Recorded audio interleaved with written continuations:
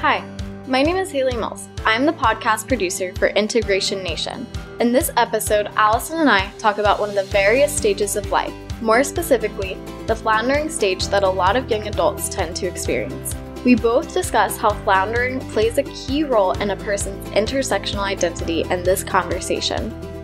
Hi, I'm Allison Sullivan, a licensed clinical social worker, psychotherapist, and you are listening to Integration Nation, a podcast to introduce you to and expand your knowledge about effective, integrative mental health concepts, practices, and approaches. In our episode today, I'm going to have a conversation with our very own Haley Mills, who is the marketing assistant at the practice, the IT expert, the general can-do whatever comes in our business that day, as well as one of the producers of the podcast. She's such an asset to our practice and to this community. She holds a BS degree in business with a specialization in marketing. She's an avid powerlifter, a title holder in powerlifting, a lover of all things bright and beautiful and meaningful. And we're going to have a conversation today about this aspect of identity that we have termed the floundering. Basically, whenever we feel lost or unsure, we're in some way in that floundering space. So enjoy. I'd like to take a minute to recognize one of our podcast sponsors, Dragonfly Yoga Studio of Fredericksburg. You can find them at dragonflyyogafred.com or by visiting 810 Caroline Street, right in the heart of beautiful downtown Fredericksburg. What I think makes Dragonfly unique is the depth and variety of the classes that you can experience at the yoga studio and the unique set of skills that each teacher involved in Dragonfly brings individually, and so what the staff brings collectively. If you go to their website, right on their homepage, in a super easy to navigate way, you'll see several pictures that highlight the different classes and types of classes that are available, from new to yoga and beginner to multi-level vinyasa flow to hot yoga, restorative and yin yoga to specialty classes. Most weekends they have workshops that help people who are new to yoga and even advanced practitioners deepen their practice, understand their practice, increase their wellness, connect to themselves, all such important ways to, just meet yourself where you are and join in a compassionate way with yourself in your healing journey. So definitely check them out. In fact, they have a new student discount right now where you can get unlimited yoga classes, and that's in excess of 50 options per week for $45 a month. So check them out at dragonflyyogafred.com. All right. So, Haley, I am really pumped to have this particular conversation with you because it's supremely relevant in your life. We were talking a little bit before we got started about how it's relevant in people's lives, at various times. But I think in young adulthood, this is the most pronounced that people experience what we're calling the floundering, that kind of stage in your life where you just have no idea what to do. You feel ill-equipped to figure it out, and there's all kinds of pressure to hurry up and figure it out, and not only hurry up and figure it out, but figure it out in the right way. And as I've been doing this work and living my own life alongside, I've come up with what I think are 6 stages that I thought we could talk about in the floundering. Stage 1 being overwhelm.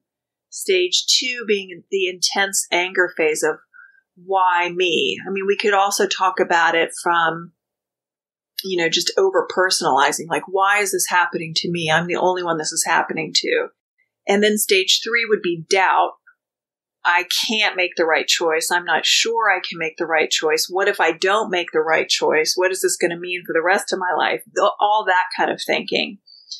And then there's kind of a respite phase that comes after that, where you start to gain a little bit of confidence of, okay, well, maybe I can make a few choices, and the few choices that I've made seem to be working out okay. The bottom hasn't really dropped out, which then leads to the 5th stage of disillusionment, when you realize, okay, this is actually a lot of work, and it's totally not perfect, and what if this is the best it gets? And then that leads into the last stage of the floundering that's really about self-acceptance. There's no right way, only ways that are right for me. So what do you think? Yeah, I 100% agree with those stages. Obviously, it's not concrete for every single person, and you might not be able to identify each stage when you're in it. But looking back, for me personally, I can definitely identify each of those stages with a time period of life. In the start of my young adulthood, beginning graduation from college and going into that stage of overwhelm of, oh my gosh, I'm an actual adult. What do I do? I have to take care of myself. I don't even know how to take care of myself. Into this stage of, I don't know if I would call it anger for me, but that intense, just questioning of myself, that intense doubt of, why am I not getting a job and everybody else is getting a job? Yeah, that's where comparison shows up. You're so right. Yeah, and especially me personally being a type 4 on the Enneagram, always comparing myself.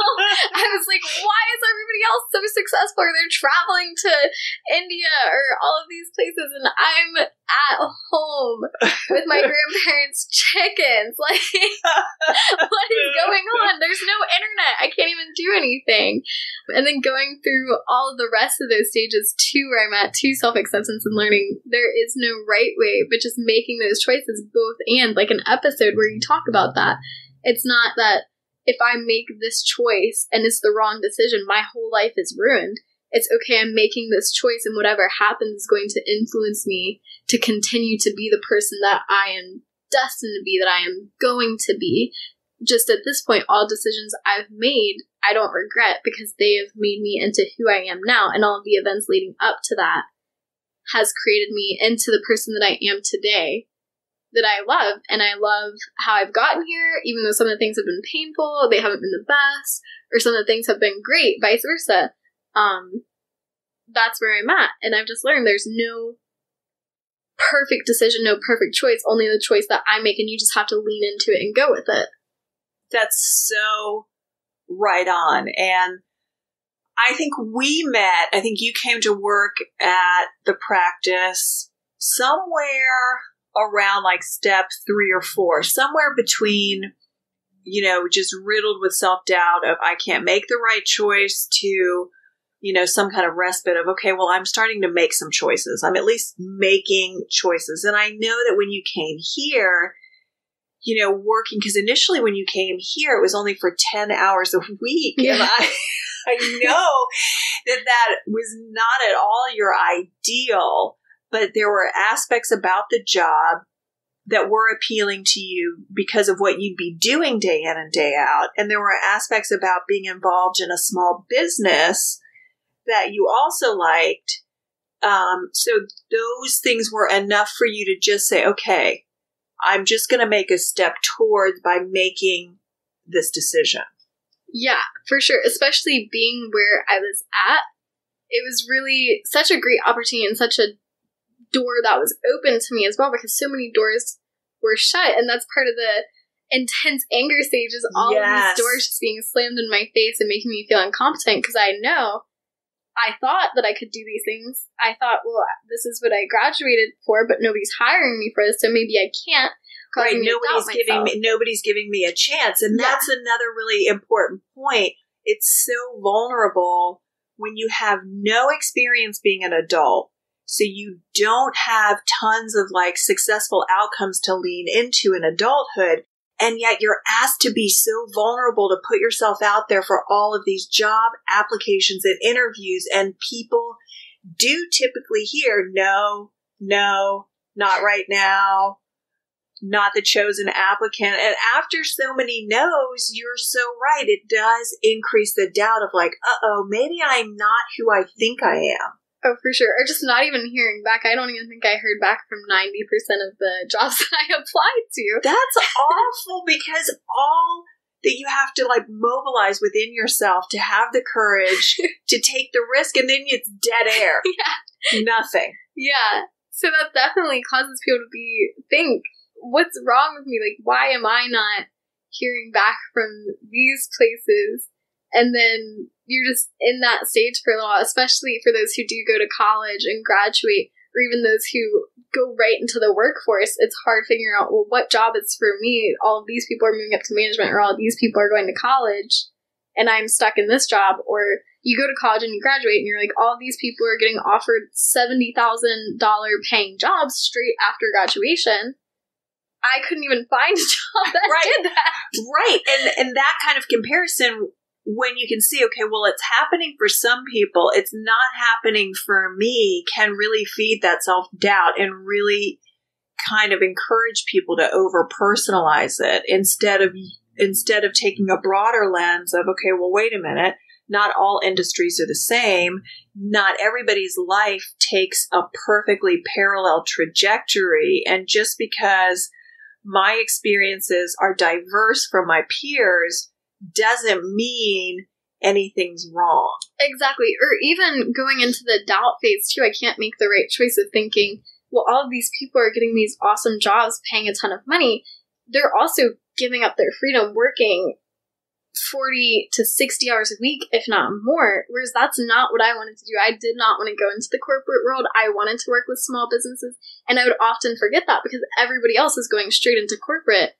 All of the business majors that I graduated with or had interned with were going into that. And that might have been their dream, but that was not my dream. And so that was causing me to think, well, maybe I can't make the right choice because by their definition of successful, I'm not meeting that standard. Exactly. Or even maybe I have the wrong standard. It can really feed self-doubt in that way. And I think that's a really vital point, because anybody who picks a path or feels pulled on a path that is not where the majority of people are going, it takes extra courage and extra self-confidence to stay on that path, because it can feel lonely if you're not like right in the center of the pack, moving with the pack. It can feel extra vulnerable out there, especially when it looks like on the outside that people are getting benefits, a lot of benefits pretty quickly from being right in the center of the pack. Oh, for sure. For sure. So what do you think, in your own experience, helped you move from the doubt and the disillusionment of floundering more into self-acceptance? A lot of different things. I know we have a lot of episodes coming out, many episodes about self-care in different forms of that. I think a lot of that had to play into part is, number one, connecting with myself in a form of self-care and my thinking, and realizing, okay, you're comparing yourself to other people's standards. And also physical self-care, having an outlet to go do things with. Yes, physical self-care is so important to manage the stress, because this is arguably one of the most stressful life transitions a person goes through. And so the physical outlets that you find that you are really connected to I see it with you. It helps you manage your stress. Yeah, exactly. And that's the thing is I've been doing powerlifting for years, and that's something that if you know me, you know I'm a powerlifter. And I'll tell you that all the time. But that's one of the things. I quit that for a little while and did a triathlon. And that was one of the first things. When I did the triathlon with minimal training. And if you know me, I'm not a swimmer. I can run and bike, but I'm not very fast at them. But I'm definitely not a swimmer. So people would laugh at me when I told them I was going to do a triathlon, because that was just absurd. And so when I actually did it and I actually crossed the finish line, it was that little sense of, yes, okay, if I can do this, if I can complete this, then I can do other things. And I don't even have to be perfect at it. I can still want to do it. and get a lot from the challenge of doing it and seeing it through from start to finish. Exactly, because that was my goal. I wasn't trying to get first place. I know when I was coming out of the water, granted, the waves before us had started, before my wave, there were people coming back in from the bike part already, and they were just giving me the meanest look. But I was so determined, because I was like, you know what? You didn't have to backstroke the whole time because you were scared of doing freestyle for the swim part, you know?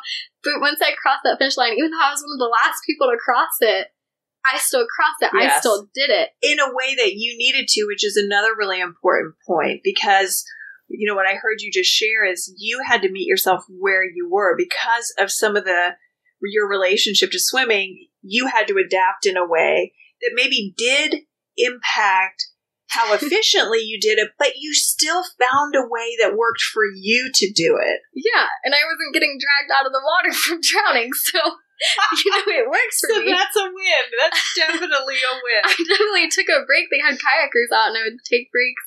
I made friends with one of the kayakers. That's how bad I was at swimming. But even with powerlifting, it transfers over. Once I got back into powerlifting, and I started lifting and actually started hitting new weights for me, that made me start to feel more confident, because I thought, if I can do this in the gym where I'm putting in the effort, that transfers over to life, where, okay, if I put in the effort and I succeed, not every day is going to be the best day ever. And that's one of the biggest things I've learned from powerlifting. I go into the gym a lot, and honestly, a lot of the days I question, why am I even doing powerlifting? This is an awful session. But one of the best pieces of advice I heard in powerlifting that I think can apply to all aspects of life is this older gentleman who is a powerlifter told me, you know, even if you get in a bad session, the worst session of your life, you're still getting in a session. You're still training. Absolutely. You're still showing up.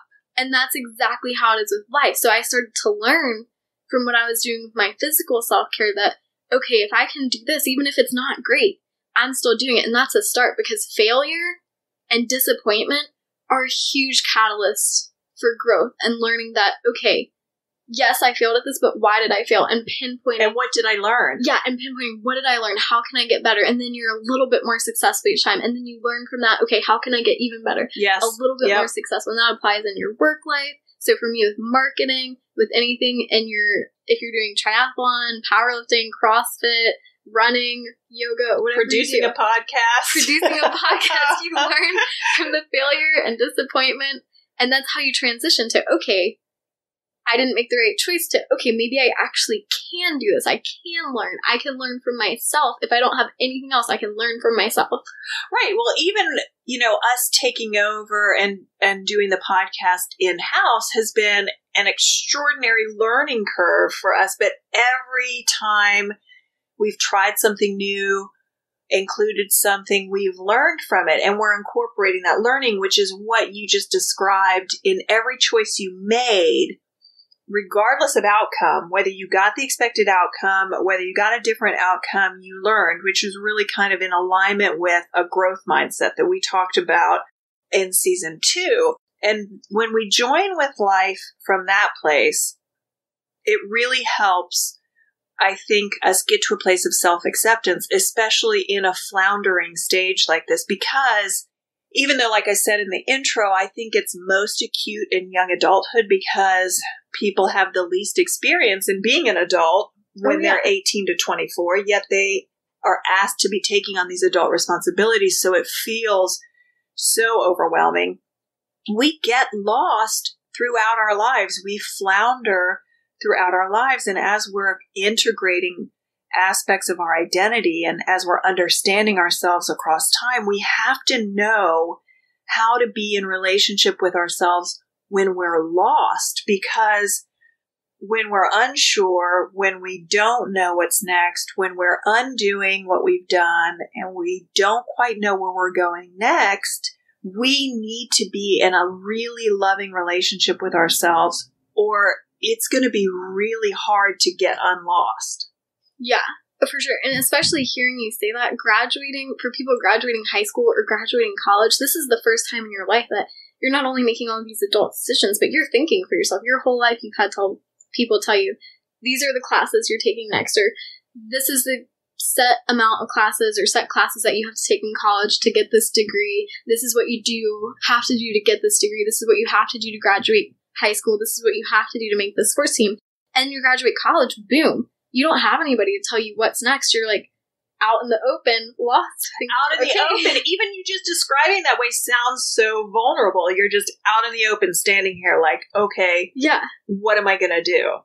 And I think people could make the argument, and we see it in media all the time, that the world is smaller now because of the internet connecting us all. I think that in some ways that makes the world feel larger because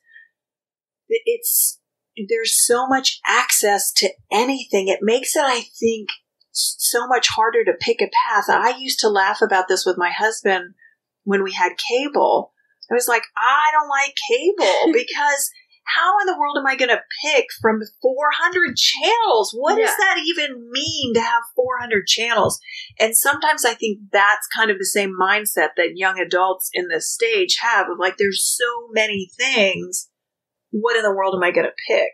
Exactly. And that's what I was just having a conversation about because I was telling him, it's not that I'm overwhelmed by, oh my gosh, I have to do this. I'm more overwhelmed by, I have so many choices that I know I can do this, but now I don't know what I want to do because there are so many different things. Right. And just combing through those and figuring out not necessarily what is perfect for me and what is the right decision, but what will grow me the most, what will I benefit from the most, what will I enjoy the most. Yes, and this is where I think mindfulness is especially useful for people because to help kind of navigate that, I think what matters is how are we connecting with what we're doing?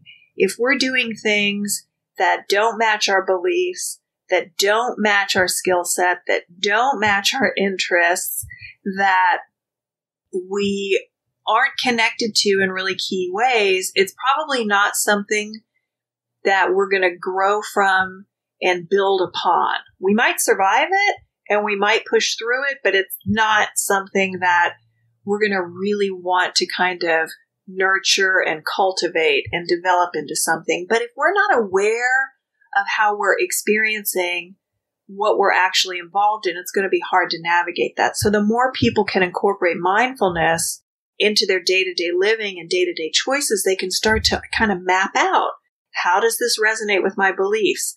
Does this fit with my skill set? How so? If not, how so? Do I get excited about this kind of work? What kind of things excite me about it? What kind of things don't? Then you can start to feel out a little bit more, almost like in any kind of music streaming service that you would use when you're self-selecting, you're thumbs upping and thumbs downing what you're doing so that you're actually creating a map. Even if you don't realize you're creating a map, you are. Yeah. All right. So as you look back on where you are now in a more settled place, based on where you were when you started this, what is the one or two things that you would go back and tell your former self when you were just in this floundering stage? What would you want her to know? Oh man, that's definitely, I think about that a lot, about how genuinely sweet of a season that was for me, and I didn't realize it. And it's such a funny thing because I had an internship at the time where I didn't have a job, but I was interning. I was doing odd jobs here and there. And the lady I was interning for said to me, wow, I'm so sorry you're in such a season of disappointment. But to me, I didn't feel that way at all. I knew it was a rough patch. I knew that things weren't perfect and they weren't the way that I wanted to be. And obviously it was super overwhelming. But in that moment and looking back, that was not at all a season of disappointment for me. It was such a sweet season because there's a lot of other stuff going on too. Where I lived, I didn't have internet. It was just, and I had a lot of free time with no internet. So it was really the season of learning and growing and connecting to myself and really creating intentional relationships with myself, my friends, my family.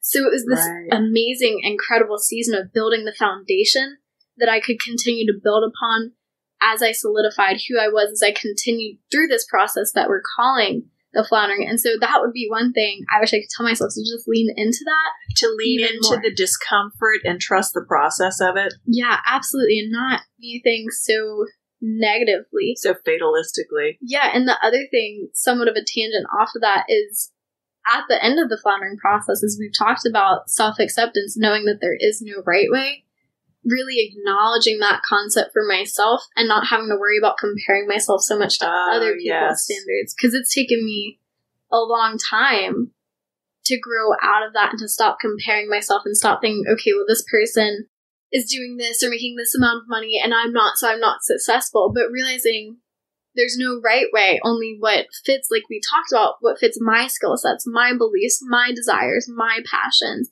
If I'm waking up each day and I'm happy, that's a huge win, because happiness is such a huge thing. And so that would be the other thing I would tell myself, is really lean into what fits your beliefs and your skill sets, and not trying to lean into what society says is right, or what other people say is right, or you have to do. You don't have to go back to grad school. You don't have to go get this huge paying job at a corporate business if that's not what you want to do, if that's not going to make you happy. Yeah. Yep.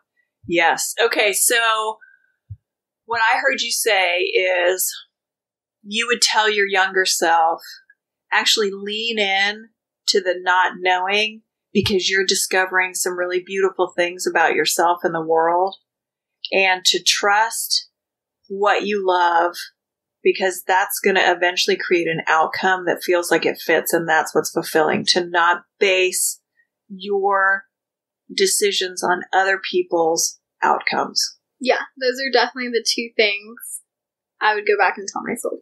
Thank you so much for having this conversation with me today, and thank you for sharing your experience. I really appreciate you. Thank you. I appreciate you.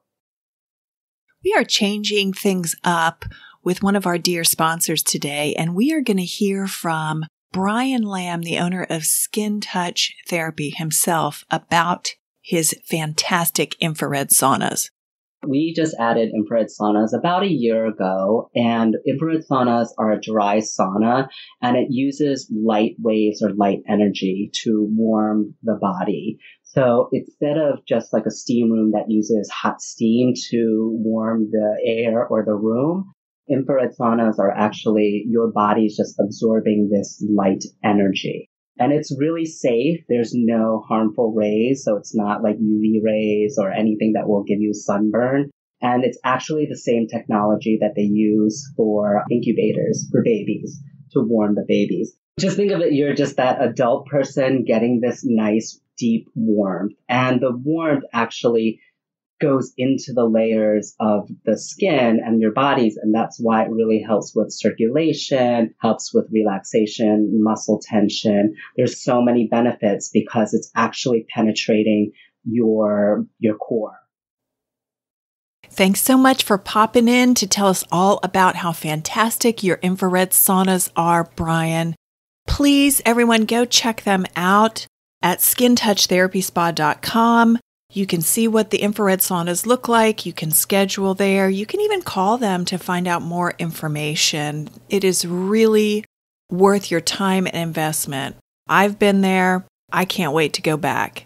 And, wasn't Haley so fantastic? I really enjoy talking to her about all kinds of things. And I feel like this conversation was a really down-to-earth way to explain a really important life transition.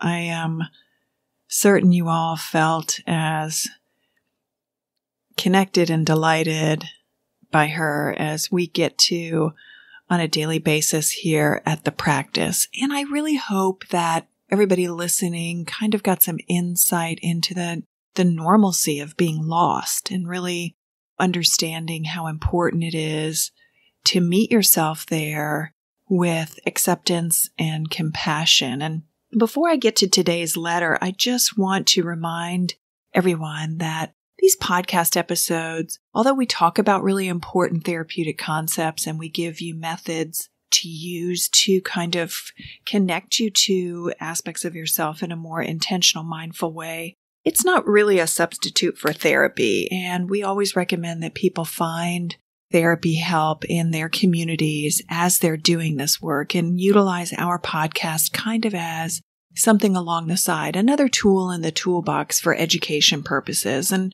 Some of the comments that we've been getting about the meaningful aspects of the letters, we really, really appreciate. And I just want to highlight that, my letters are an example, a template really based on my own experience with those parts of myself. And so if you decide to utilize these letters in your own work of integrating your aspects of self, your identity, then your letters may turn out to be different than mine. And that's absolutely fine. What's important is that the letter includes some aspect of holding space for that part of yourself, some acknowledgement of how that part of yourself has been impacted, and specific ways that you are going to be in a mindful, collaborative relationship with that part of self. So, in the spirit of that, here's today's letter.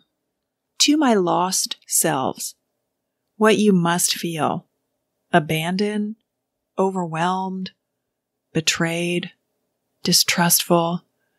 Maybe like the sturdy ground you used to know has become more like a rickety, even rotting wooden suspension bridge that you aren't sure you can trust to lead you to the next place, a place you do not know and may not even want to go toward.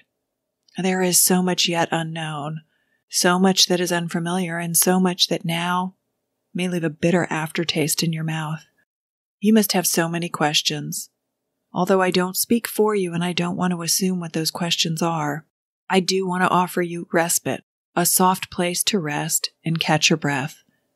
And I can tell you that your lostness, whatever the reason, isn't about your adequacy, because getting lost, although it is happening to you, isn't a statement about you. It is more a process that defines our common humanity, the continual evolution, redefinition that requires us to let go of the familiar that no longer feels fitting, to forge a new path in honor of becoming, to come home to ourselves in ever more authentic ways. And so I offer you rest, support, and acknowledgement of the hard work and effort you expend to move through the lostness, finding your way once more onto more solid ground, even if unfamiliar. When you feel alone, I will remind you that I see you, and I will hold space for you exactly as you are. When you doubt your ability to gain clarity, I will remind you that clarity is a process, and each intentional step that you take is creating a picture and a path that has meaning and value for you. And when you are tired of the work and overwhelmed by what is left or what remains, I will put my arm around you and offer you a resting place to reflect and savor the experiences along the way. I believe in you steadfastly. Allison. Thank you so much for listening to this episode of Integration Nation with Allison Sullivan, licensed clinical social worker of downtown Fredericksburg, Virginia. We are going to continue to explore and discuss with our guests throughout the season how to integrate our experiences, the roles that we take on, and the unique aspects of ourselves in developing and making sense of our identity across time. Our upcoming episodes will be featuring international and local experts on breathwork, bodywork, parenting, and other important aspects of our identity. Listen to more episodes surrounding these concepts and integrative mental health at allisonsintegrativehealth.org.